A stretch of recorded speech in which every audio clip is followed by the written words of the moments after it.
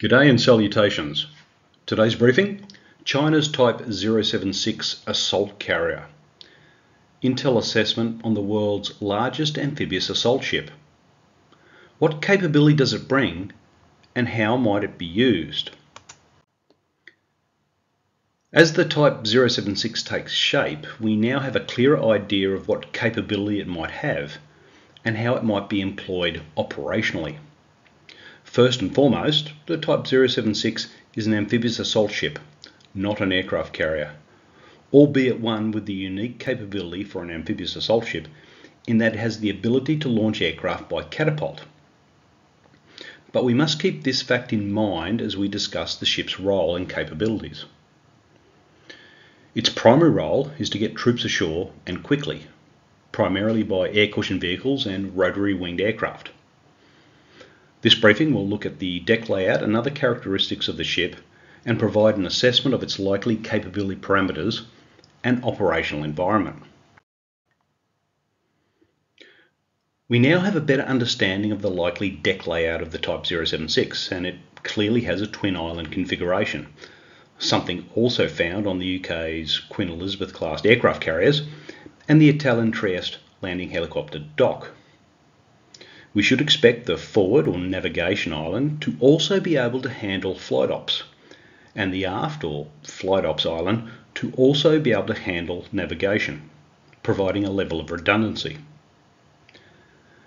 The flight deck dimensions, note not overall dimensions, suggest a length of around 250 metres and a width of about 45 metres.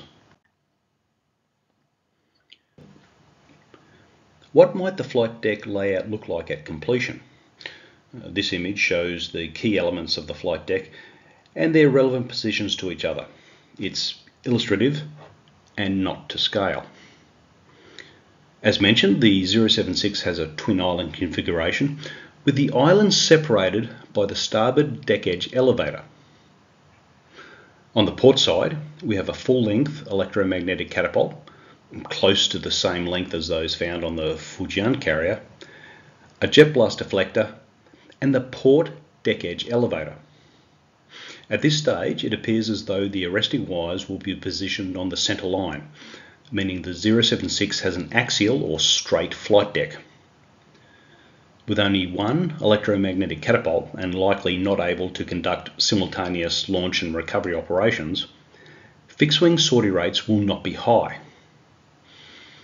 But if the fast jets are primarily for reconnaissance and initial strike, the axial deck layout is likely sufficient for purpose. The last time we saw a ship with a catapult and arresting wires on an axial deck was in the 1950s, but this was an aircraft carrier. So how does the 076's layout compare to that of modern amphibious assault ships? So let's look at the other leading amphibious assault ships with a full-length flight deck and a floatable dock or a well deck. Note the dimensions given are for the flight deck, not overall dimensions. These examples include China's Type 075, Australia's Canberra class of 2 ships, which are based on the Spanish Juan Carlos and joined by the Turkish Anadolu, the Italian Trieste, and the US Wasp class, chosen as the in-service America class, don't have well decks.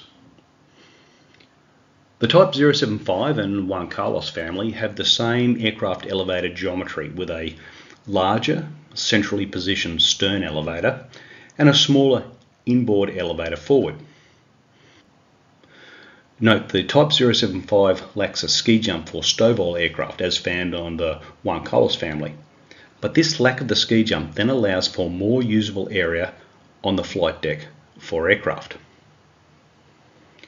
The Italian Trieste is larger than both the Type 075 and the Juan Carlos family and is designed with fixed-wing aircraft operations being more important to its role.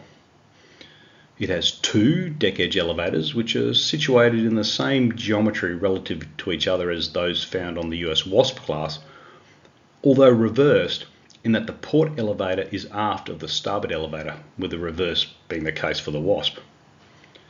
Also, note that Trieste has a ski jump and the Wasp class doesn't. While the 076 is unique, the most accurate comparison that can be made to the Type 076 is the Italian Trieste LHD, as they are both primarily amphibious assault ships, but with good fixed-wing aircraft operations capabilities. Returning to the Type 076's deck layout, regardless of the main reason for going with the twin island configuration, whether due to propulsion layout and/or flight operations, this has allowed the Type 076 to place the starboard deck edge elevator further forward, in this case between the two islands, than it would otherwise have been, likely leading to more efficient and effective use of the dedicated aircraft hangar, as the two aircraft elevators are further apart. The position of the elevators can also have a significant impact on flight operations. The portside deck edge elevator might impact fixed-wing aircraft recovery operations, but the further aft positioning of this elevator should allow for a number of fast jets to be prepared behind the jet blast deflector. As mentioned, the EMCATs on the 076 appear as long as those found on the Fujian carrier. If so, and all other things being equal, we should expect the 076 to be able to launch and recover all aircraft that the Fujian can. This would offer a significant capability enhancement if a Type 076 was to operate with carrier 003 Fujian. One of these aircraft will likely be a navalised version of the GJ-11 Stealth UCAV, Unmanned Combat Aerial Vehicle, to be used for reconnaissance and strike missions. And possibly the J-35 Stealth Fighter, which we will see on the carrier 003 Fujian and possibly on the Liaoning and Shandong. But as mentioned earlier, the 076 is primarily an amphibious assault ship, and so needs to get troops ashore quickly.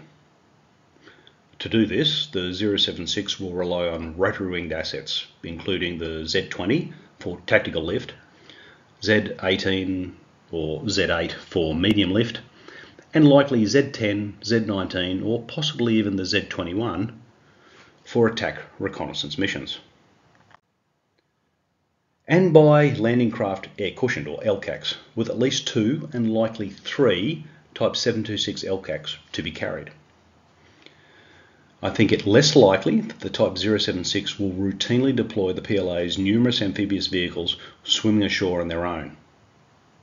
Instead, a likely operational concept could be for the Type 076 to stand off at some distance from the shore, launch fixed-wing stealth aircraft to conduct reconnaissance and the initial strike, and then move troops and equipment ashore by high-speed LCACs and rotary-winged assets, perhaps from around 75 kilometres or 40 nautical miles offshore. In summary, the PLA is creating a unique capability, an amphibious assault ship that has some CATABAR carrier capability, catapult-assisted takeoff but arrested recovery, and where a high fast jet sortie rate is not critical, unlike an aircraft carrier, yet also has the capability to move troops ashore by rotary-wing assets and landing craft. So how might this capability be employed? The Type 076 could combine with the Liaoning or Shandong stowbar carriers, providing some additional fixed-wing aircraft capability to support them. Or, depending on the mission, it may be able to operate without a carrier, supporting the Type 075 landing helicopter docks and Type 071 landing ship docks. Additionally, the Type 076 offers a single vessel with a greater range of capabilities and operational flexibility than a traditional landing helicopter dock does. And finally, the installation of a catapult on an amphibious ship removes the need for STOVL fixed-wing aircraft, whose development is expensive and which come with a range payload trade-off for the aircraft. That concludes today's briefing. Thank you for watching. Happy to take suggestions for future briefings from subscribers, so please subscribe, like and share. Until next time, Fale de Sere.